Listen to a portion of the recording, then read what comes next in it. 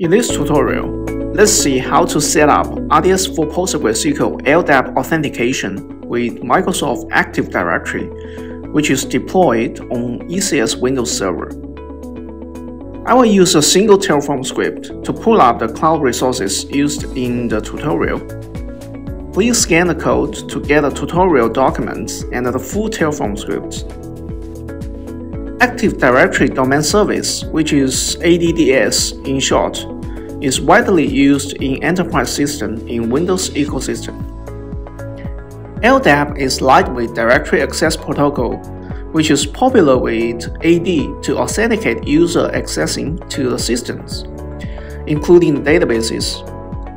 In this tutorial, I will first deploy an ADDS on ECS Windows Server, configure the LDAP user for database access. Then, I will configure the ADDS accessing on RDS PostgreSQL database as well.